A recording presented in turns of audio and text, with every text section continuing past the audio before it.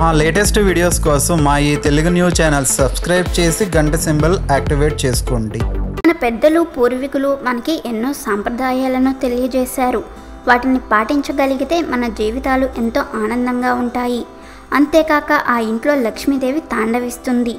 ఇప్పుడున్న పరిస్థితుల్లో ప్రతి ఒక్కరూ బిజీ లైఫ్ని గడుపుతున్నారు.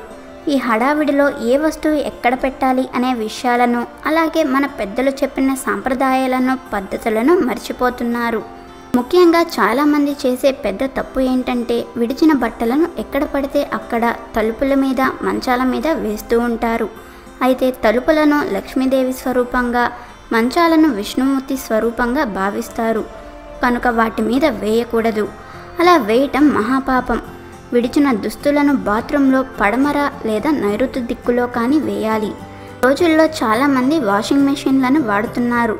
అలాంటి వారు స్నానం చేసిన వెంటనే ఇడిచిన బట్టలను వాషింగ్ మెషిన్లో వేసేయాలి. అలాగే చాలామంది ఒకసారి ధరించిన దుస్తులను మళ్ళీ రెండోసారి ఆఫీస్కో, స్కూల్కో వేసుకుంటూ ఉంటారు. కానీ అలా వేసుకోవటం మంచిది కాదు. ఒకసారి వంటి మీద నుంచి తీసిన బట్టలను మరలా ధరించకూడదు. అలా వేసుకుంటే దరిద్రం పడుతుంది.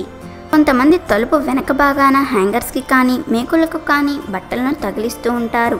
అలా చేయకూడదు. ఇప్పుడు చెప్పిన ఈ పద్ధతులను అనుసరించటం వలన మీ ఇంట్లోని దరిద్ర దేవత వెళ్ళిపోయి లక్ష్మీదేవి తిష్ట వేసుకుని కూర్చుంటుంది. కనుక విడిచిన బట్టలను ఎక్కడ పడితే అక్కడ వేయకుండా ఇప్పుడు చెప్పిన ఈ పద్ధతులను ఆచరించటం వలన మీకు ఆ లక్ష్మీదేవి కరుణా కటాక్షాలు లభిస్తాయని పండితులు చెప్తున్నారు. మరి మీరు కూడా ఈ నియమాలను పాటించి లక్ష్మీదేవి అనుగ్రహంతో సిరి సంపదలతో ఆనందంగా జీవించండి.